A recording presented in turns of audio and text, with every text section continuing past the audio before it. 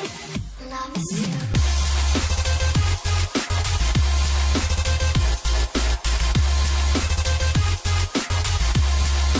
guys, what is up? My name is ToonLinkTech, and today I'll be showing you how to fix critical error 104 in action.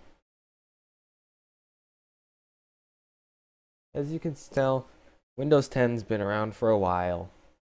However, most apps have already been optimized, but there are a few that have not yet been properly optimized for Windows 10. An example of that is Action. As you can see, you get the Action splash screen, and then you should get an error. See, like that. Critical error 104, failed to initialize product. And then it'll just go away. And then Action will crash. I'll show you how to fix that. You're going to want to go to your control panel. And then you're going to want to scroll down and look for Windows Firewall. You're going to want to turn Windows Firewall on or off. And then you're going to want to turn it off. And it's going to nag you. Oh, there we go. And then what you want to do is open Action.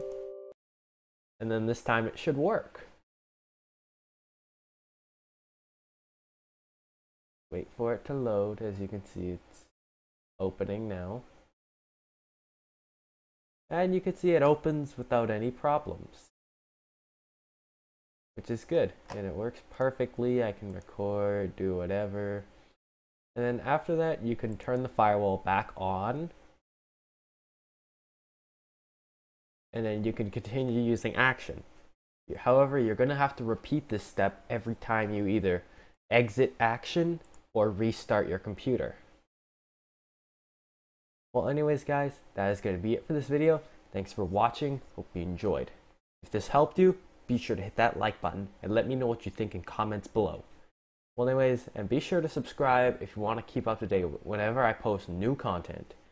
And anyways, this is your man, ToonLinkTech, signing off.